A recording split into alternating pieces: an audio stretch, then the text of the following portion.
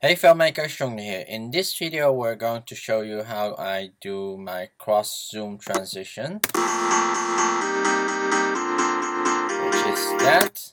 So that is a transition that is called a cross zoom. So it's actually zooms in and zooms out. And because it's really quick, it looks like it's just makes a quick transition, but it's in the middle it's just a hard transition.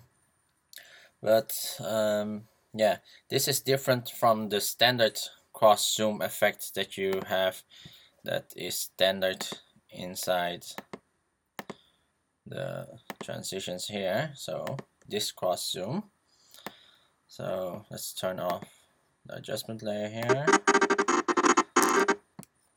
and we're going to show you how the normal cross zoom works. Okay. So this is normal cross zoom, and that is really slow and it also does not let me shorten it. So that is really slow. I'll check if I can shorten it right there. Like half of that.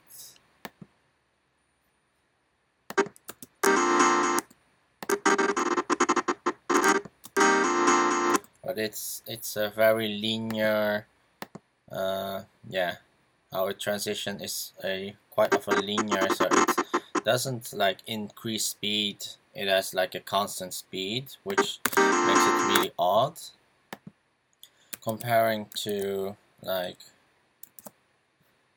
this. It has like, it actually becomes very quick. So if we look into the setup here, it actually, instead of having a straight line, it actually has a curvature of how it transitions. So for this we're going to make a new one instead of showing you just the original.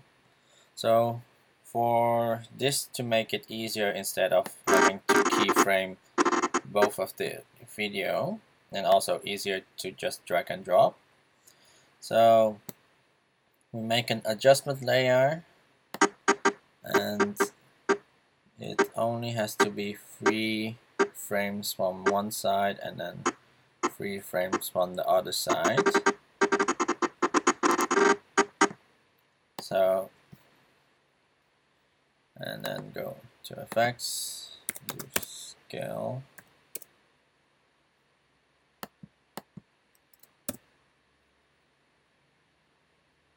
or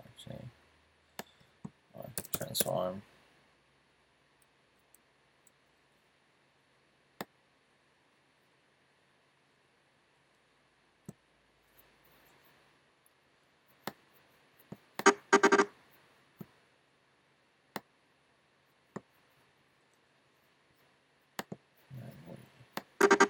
To one end, make it uniform so that it's you don't have to change both of the settings. You can actually make the scale like not be uniform, but personally I like it to be uniform, and it's much easier. So make a to set here to 100, and here we want to go into 200, which is enough.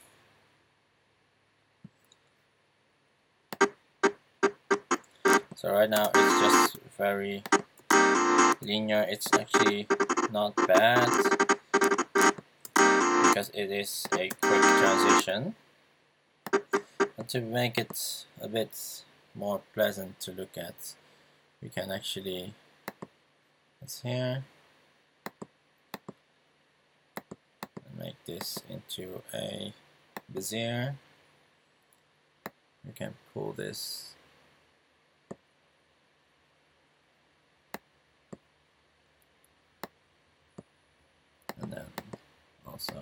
this side, make a bezier.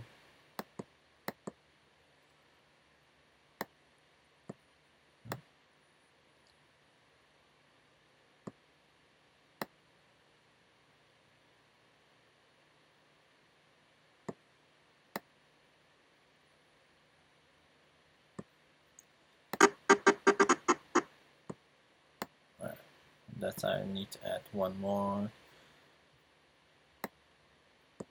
so it's slightly easier. So now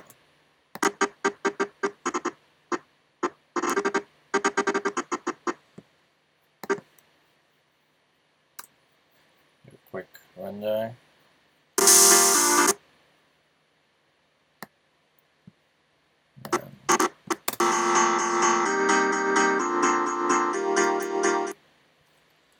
So right now it's much nicer. It's much nicer, and it has like, it started off slow and then quickly zoom in and smoothly zoom out instead of being much linear. So this is how I do cross zooms, and you just have to do this once, and then you can actually save a preset. So you can do this and then just select this is already made, save preset called cross zoom, and yeah, you only have to save the scale of it, and pretty much you can drag and drop it onto a adjustment layer and put it over top of your video. And you can easily also just copy this over to another, only you have to look out, it is like on 3 frames before, so now it can do the same here instead of being a hard transition. So that was today's quick tip of doing a cross zoom. So hopefully you find this quite interesting and useful. If you want to see more upcoming videos, please subscribe. If you have any questions, please comment below, and I'll see you the next time. Bye bye.